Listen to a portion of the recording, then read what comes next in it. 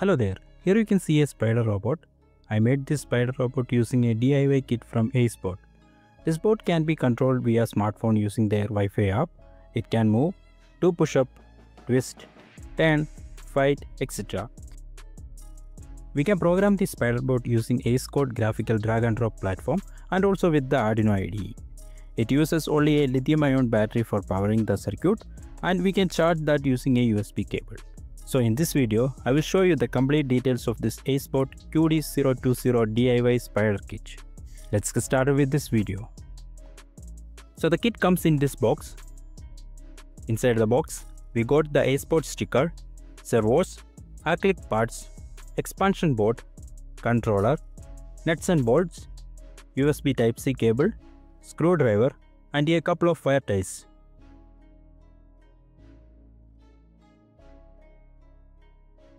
After opening each pack, you can see the components. Here is the expansion board. It has headers for connecting the servos. Also on the back side, you can see the 18650 battery holder. Here is the controller. It uses the ESP8266 as the brain. Each and every nuts and bolts packed separately, and that makes easy assembly.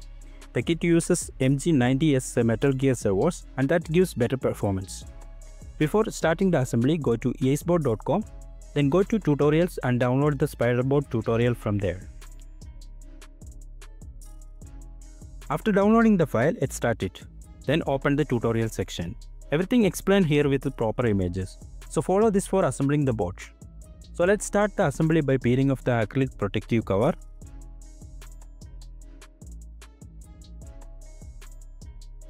Then place and screw the expansion board to the acrylic piece.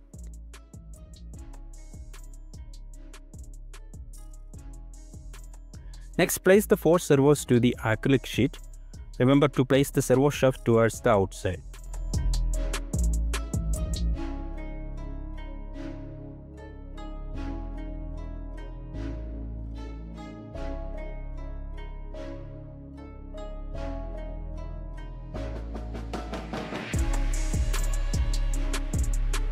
Next, place the servo attachment, which has a cut, to this acrylic piece using the servo screws.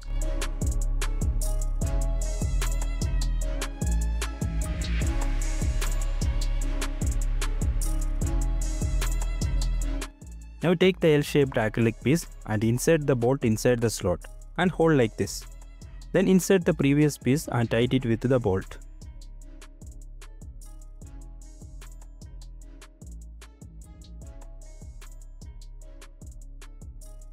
Then do the same for the opposite side. Please refer the images on the tutorial. Similarly, assemble all the 4 pieces. But please remember 2 of them should be in the opposite direction. In the next step, insert the legs on the servos. Here also 2 of them are opposite direction.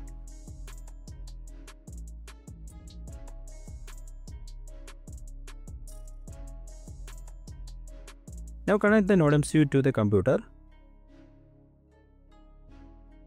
Now once again go to acebott.com. Then download and install the Acebott software from resource section. After installing the Acebott, open the software. You can get the complete details from the tutorial section. Now click on the expansion menu and add the spider robot from there. Now you can see the spider robot functions. You can drag and drop the functions and make your own codes. You can also download the codes from the tutorial section. By the way, I am going to use the app controlling code. Here you can see the code. Every step is explained with the labels. Now select the bot and board as ESP8266 and then upload the code. You can do this step after assembling the bot also. Now I place the controller in the expansion board.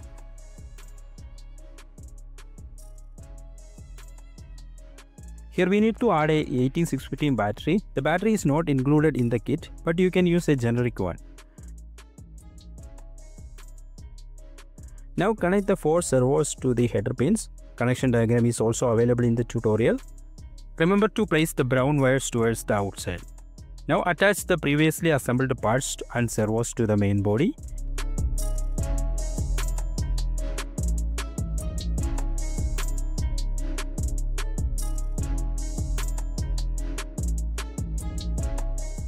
Then connect the other servos to the PCB. After connecting all the servos, turn on the spider port. Now adjust the servos like this.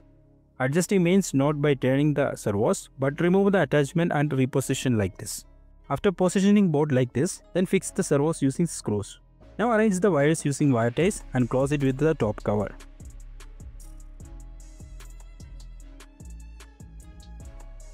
After turning on the board should hold this position. If not, you have to readjust the positions.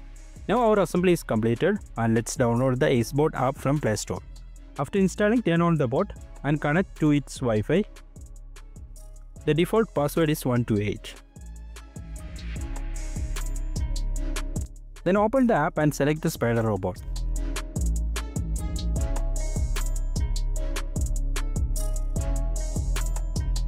Then select Control. Now click on Connect. After that, we can play with the Spider Robot.